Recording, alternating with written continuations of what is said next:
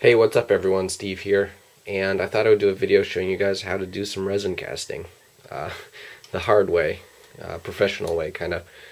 I finally got my vacuum pump. I've had everything else set up for a while, it's just I haven't felt like spending the boatload of money it costs to buy a good pump. You need something that's at least 5 cubic feet per minute so that it can degas your materials quickly, so you're not waiting like 20 minutes, because at that point your material will start to set up. So 5 cubic feet per minute or higher, 6 or 7 would be even better, but they get pretty pricey at that point. I actually got like one of the lower end FJC models, model VP 5.0. So yeah, it's a pretty fun process.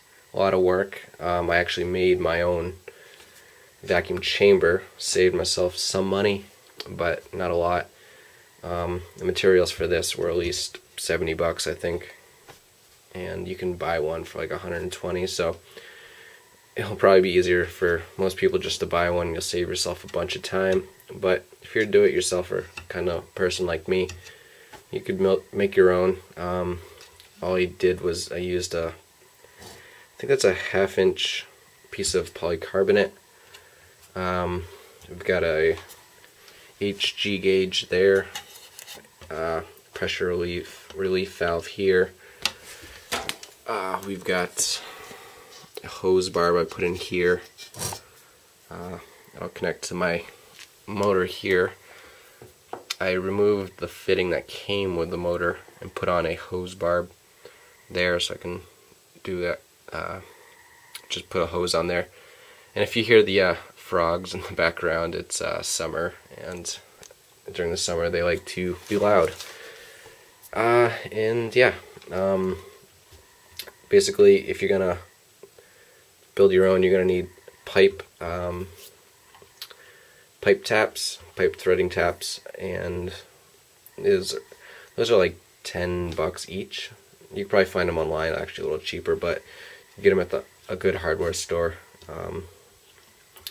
And I think this is 1/4 inch NPT. This one's an 1/8 inch NPT, so I had to get 2.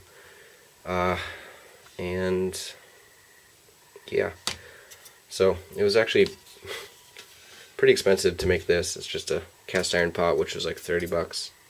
Not cast iron, an aluminum pot. You don't want to get a cast iron, you want to get an aluminum pot. It's good and nice and thick that you can actually tap. I probably should have put this hose barb in here, but I didn't really want to at the time, but the aluminum's so thin that it would work better in the polycarbonate. And you can do a different setup. This is kind of just winging it, and if I were to do it again I would do it differently, but it works, so I'm pretty happy. Here is what I'm going to be making a mold of. Some of my older or my long-time subscribers may remember a project I had started a long time ago, trying to make an LED beam saber, and I finally got all the pieces I need to make it, so that's what I'll be doing. So I'm going to get set up and show you guys the next steps. Okay, so the Rtv Silicone that I'm using is Alumilite. I'm actually going to switch to a different stuff after I've finished the stuff of this I have. I've got this container and another one. I mean, it works, it's just I've never been super happy with it. So what I'm going to do is I'm going to be measuring out, using a scale, my material, 10:1 mixed ratio, so 10 parts this to 1 part of the set, or the hardener. So the first thing you want to do is always stir this up. And I'm just using a spatula I got super cheap at the box store. And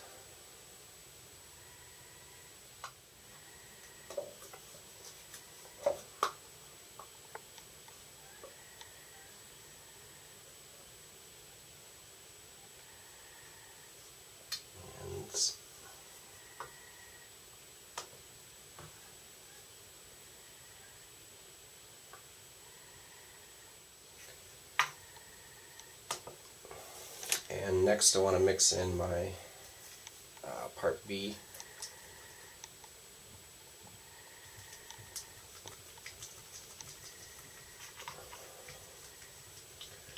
And I want about 240 grams of this. Hopefully I have enough.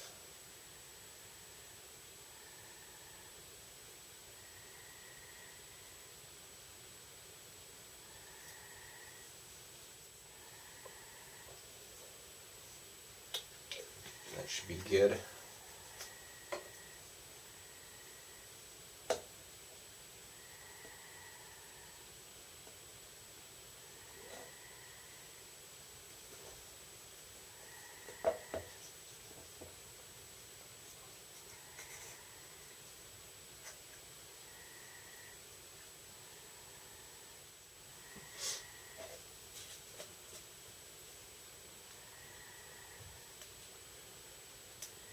And if I was doing a bigger batch, I'd probably use this paint stir, but I'm not going to now.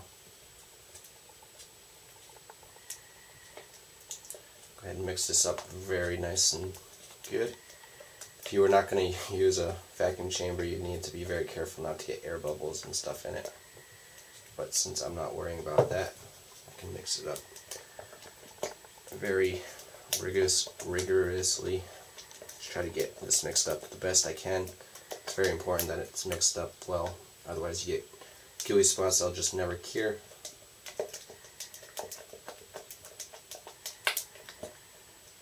And you'll notice how I had put it in a container that's a lot larger than the amount of stuff I was working with. That's because when you degas it, all those air bubbles are going to expand as the vacuum kicks in, and then the material is going to rise, so you want something that's going to be able to hold that material in as it rises. And since I'm all ready to go, I'm going to kick on the compressor and see how it works.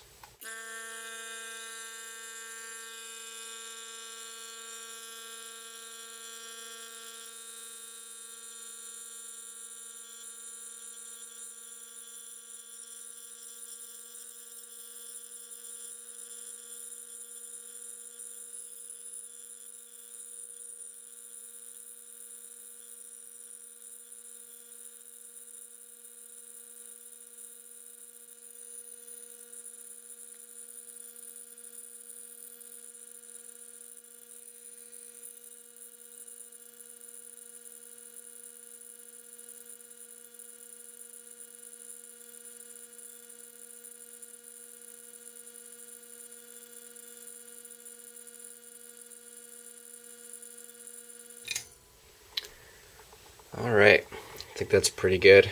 It took about 5 minutes or so.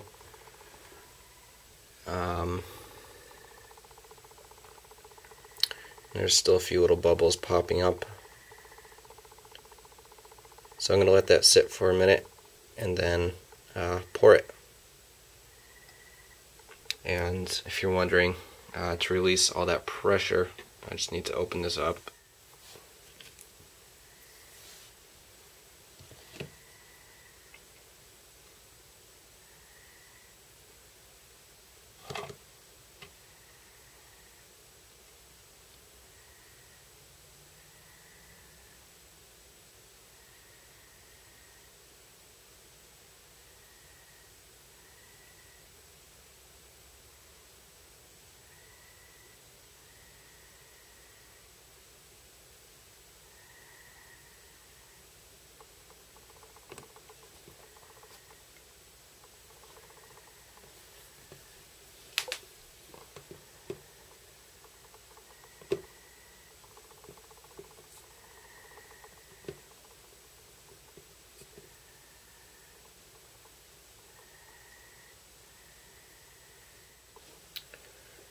And there we go.